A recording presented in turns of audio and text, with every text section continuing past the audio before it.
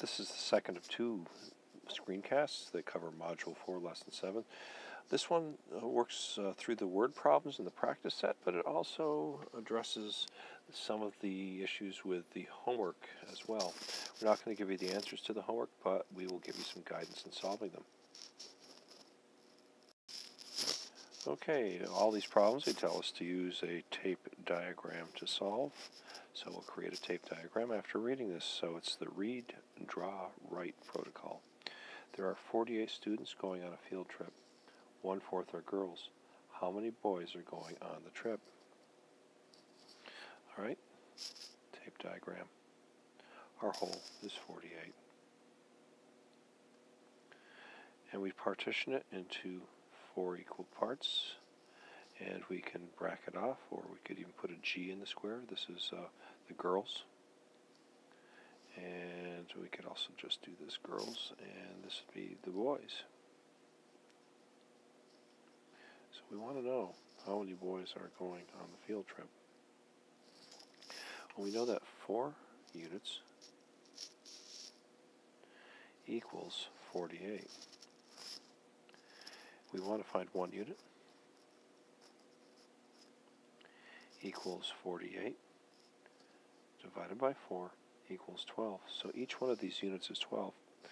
Well, we want to know how many boys, and there's 1, 2, 3 units of boys. So we continue. 3 units equals 3 times 12 equals 36. And we'd write the statement, 36 boys are going on the field trip.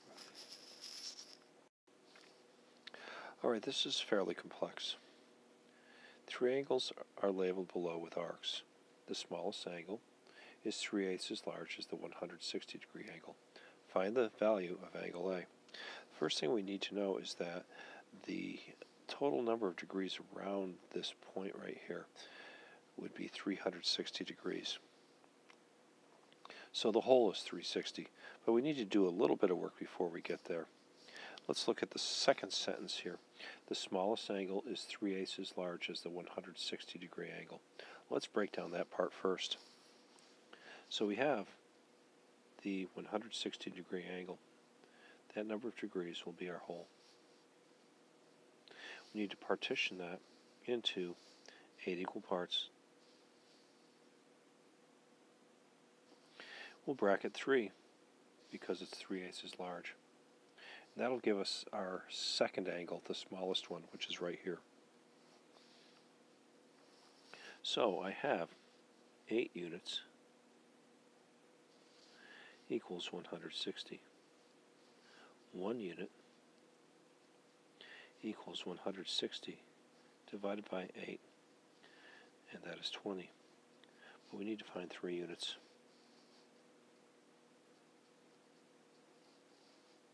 That would be 3 times 20, and the answer would be 60. So this angle here is 60 degrees. We'll make another tape diagram. We know that the whole is going to be 360. We know that one of these is 160, and the other is 60. And this is a question mark, and that will be the measure of angle A. This tape diagram tells us to find the sum of 160 and 60 and subtract it from 360.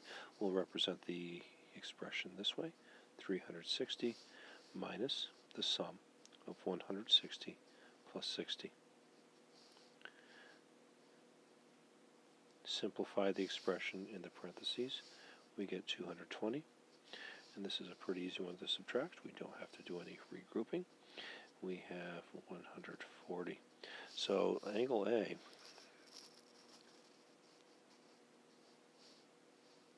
equals 140 degrees.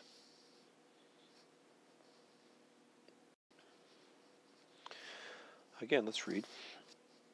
Abby spent 5/8 of her money and saved the rest. If she spent $45, how much money did she have at first? Let's make our tape diagram.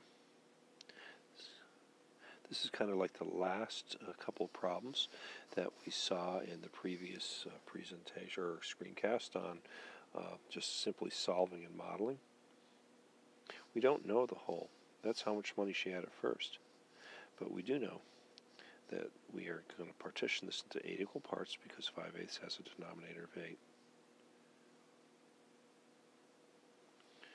So we had 5/8 was spent.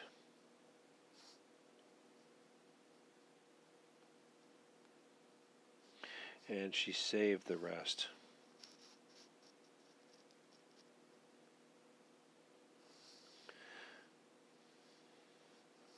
We know that this equals 45. Let's go through our process. We know that 5 units equals 45. 1 unit equals 45 divided by 5 equals 9. Now we need to find 8 units. So that's 8 times 1 unit, or 8 times 9, and that's 72. So she had $72 at first. And again, we would write a statement.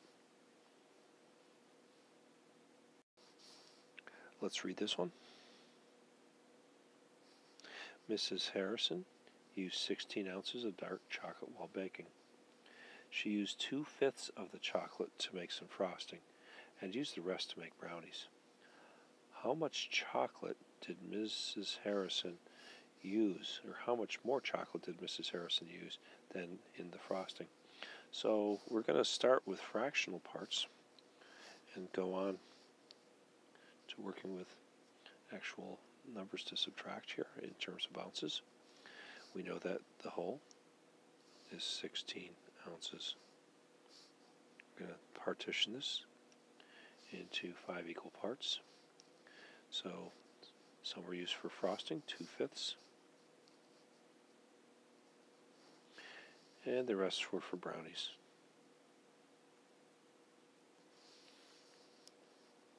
How much more chocolate did Mrs. Harrison use in the brownies and the frosting? There's a couple of ways we can go at this. First of all, we're going to start with 5 units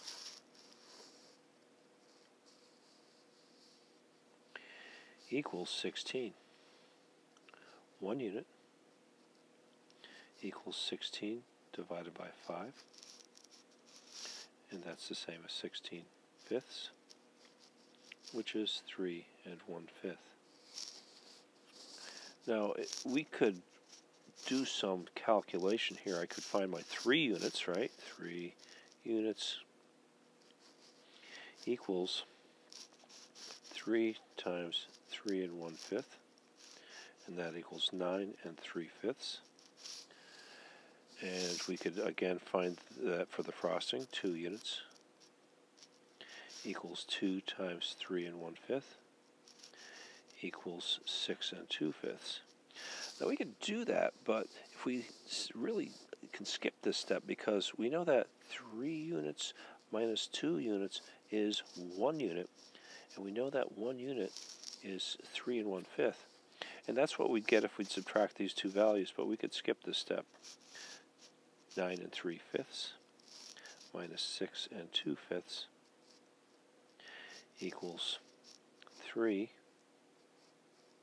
1/5. So again, just doing a little thinking here, we know that 3 units is 1 greater than 2 units, and we could have stopped right there.